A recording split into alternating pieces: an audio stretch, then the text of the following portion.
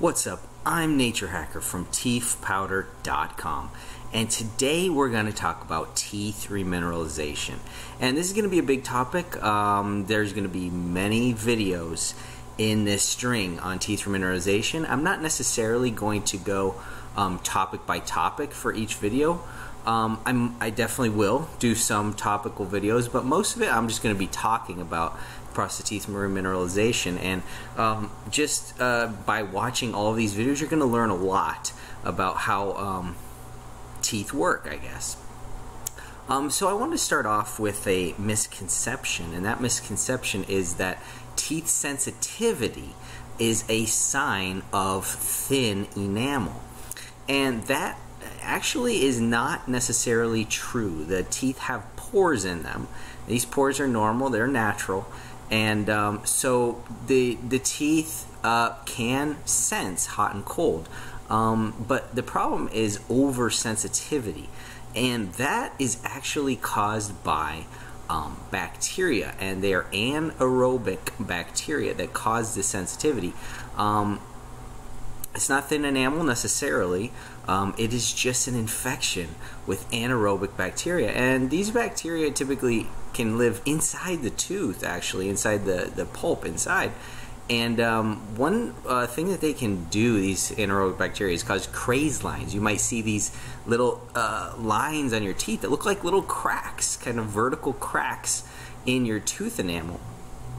And this is actually from these bacteria living inside and pressurizing the inside of the tooth, and that causes these little hairline cracks, craze lines in your teeth.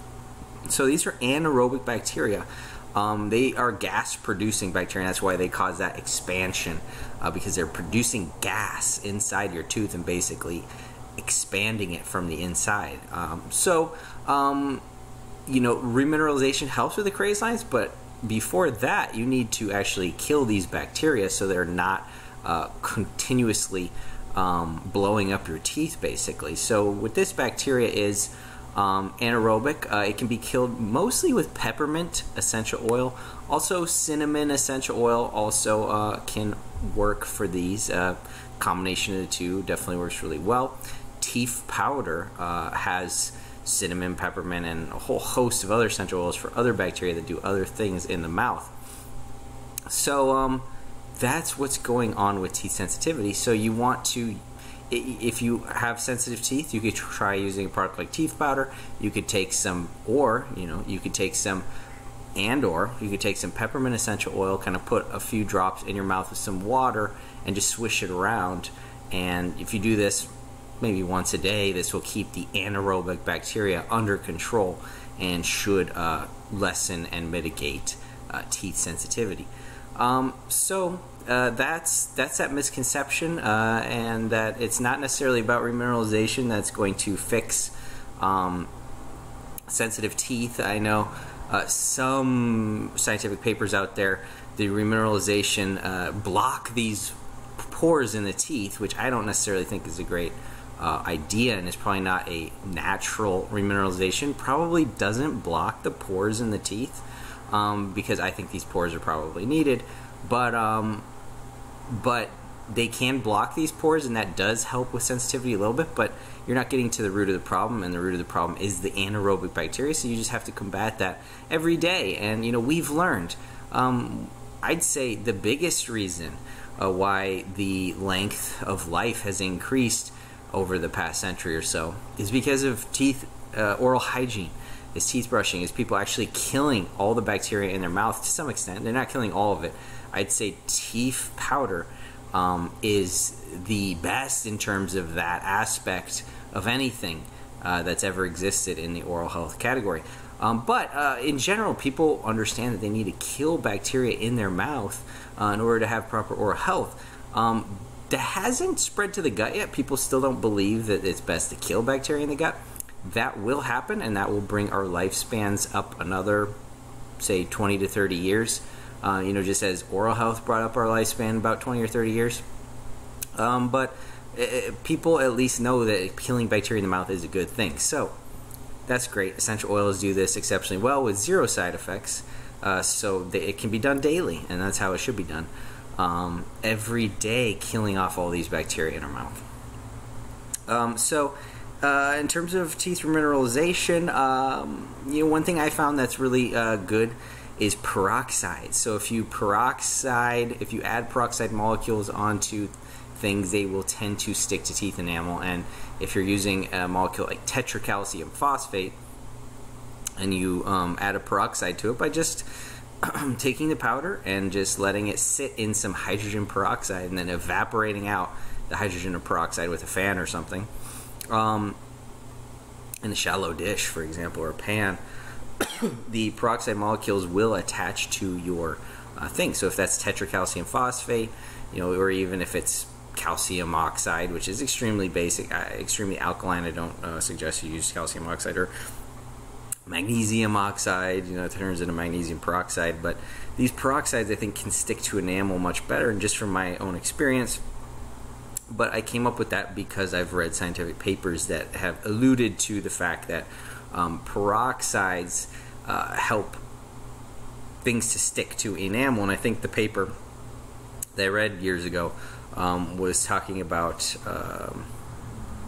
that saliva kind of naturally peroxidizes the calcium in it and helps to remineralize teeth that way. So that's how I came up with tetracalcium phosphate peroxide, the first ever person to peroxidize something like that.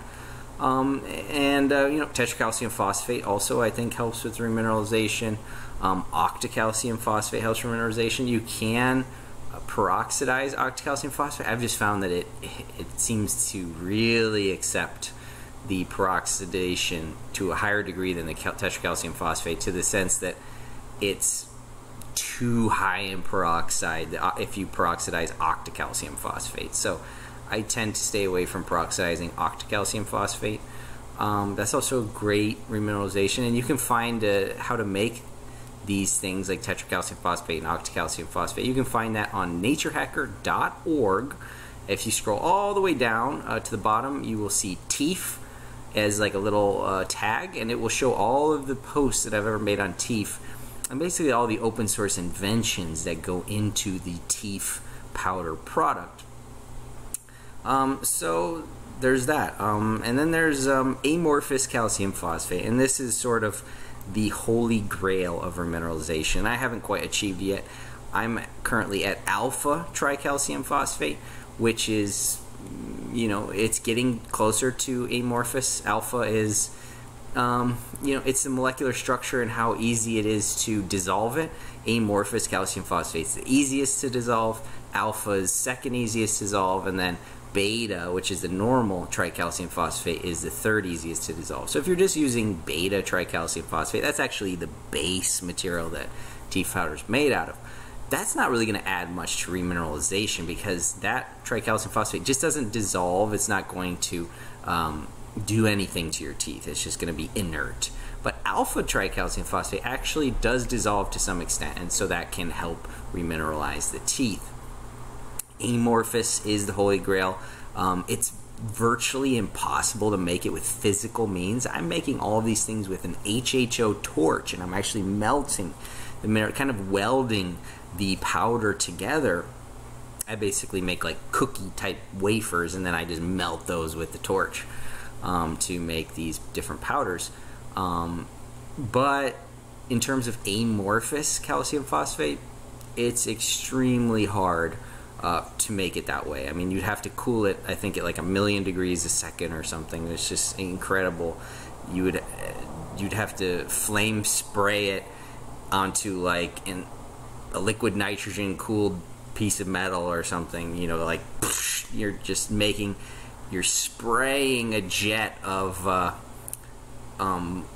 nano tricalcium phosphate, heating it up to 2,000 degrees Celsius, and then it hitting a liquid nitrogen cooled copper plate or something like that in order to cool it fast enough to make actual amorphous calcium phosphate. So it's extremely impractical to be able to make that that way. But there are wet methods of making amorphous calcium phosphate, and I've kind of, I think, adapted a method I've read in a scientific paper that's also on naturehacker.org. Scroll all the way down to the little TEEF link there, and you should be able to, once you go to that teeth link, you should have all my teeth papers. You can just Control F and search for amorphous or something, and you should find it that way.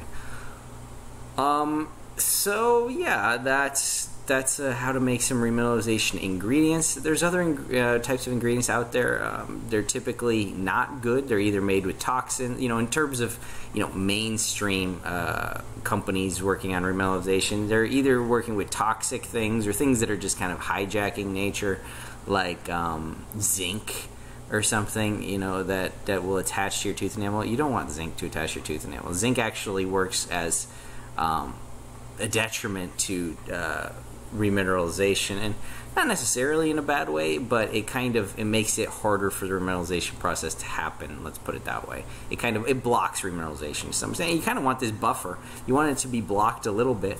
So I have a teeny bit of zinc inside teeth powder, but you don't want zinc to be the ingredient that's actually trying to remineralize your teeth. There's other things that use actually like really toxic things in their production. There's nanohydroxyapatite. I don't really, at this point, I'm not going to pursue nanohydroxyapatite. I think nano powders in general aren't really biologically compatible. The nano particles aren't necessarily healthy. Yeah, they might be able to attach to tooth enamel, but I'm pretty sure my remineralizers are much more powerful than nanohydroxyapatite, because they're actually kind of what biology uses to remineralize. I don't believe there's any biological processes that use nanohydroxyapatite, and really what we're trying to do is mimic nature. We have to believe and understand that nature actually has solved all these problems in a way better than we can imagine. So we just need to figure out how nature does it and copy that. And nature tends to use amorphous calcium phosphate. Nature also uses octocalcium phosphate.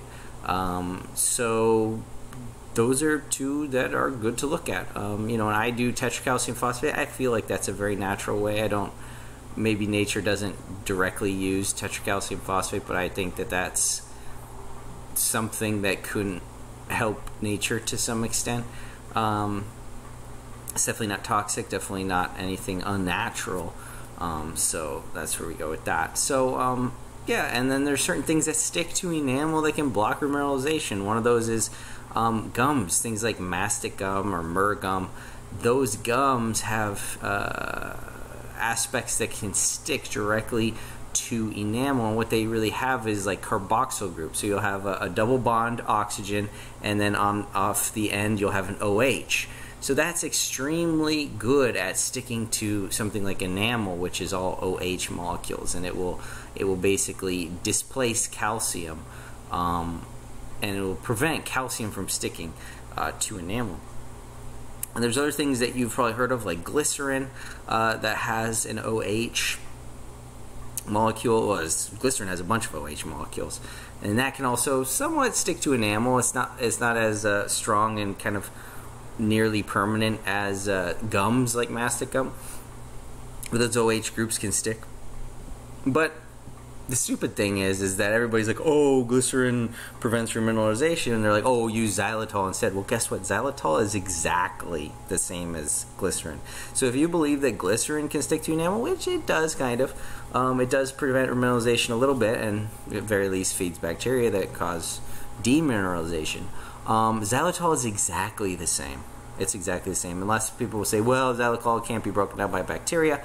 Maybe not as easily, obviously not as easily as sugar, but it can be broken down basically as easily as glycerin. So there are bacteria out there that do break down xylitol. They will live in your mouth, and they will break down xylitol and cause acidification, demineralization, yada yada.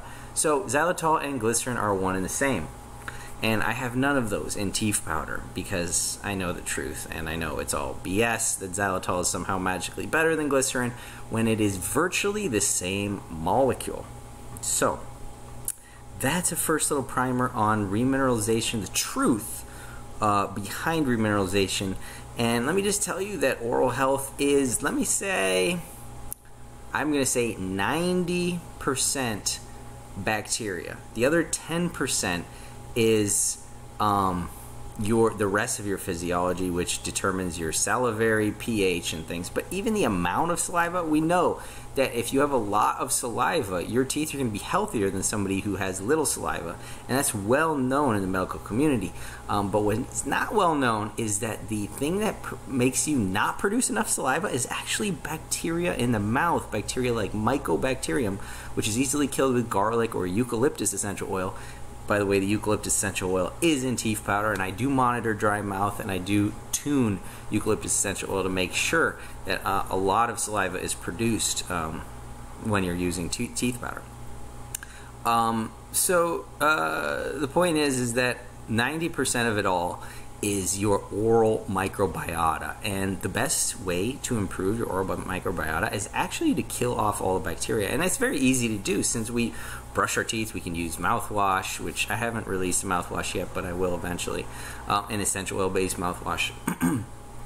It's easy to keep our mouth clean every day, a couple times a day, so there's no reason to give up and to let the bacteria take over, as virtually all of us have let the bacteria take over our guts, and we kind of are at the mercy of our own gut bacteria, which we won't be.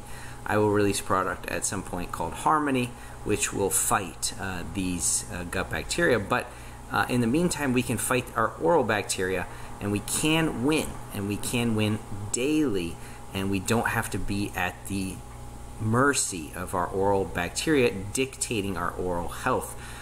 So teeth powder is a good way to go. Essential oils, research, if you go to teethpowder.com to ingredients, you can research all the ingredients. You can come up with your own product if you want, and you can use the essential oil blend as a starting point. The remineralizer blend is a starting point, whatever you want to do. But the point is that we are helping empower you to have better health. Thanks for watching. Nature Hacker signing off for teethpowder.com.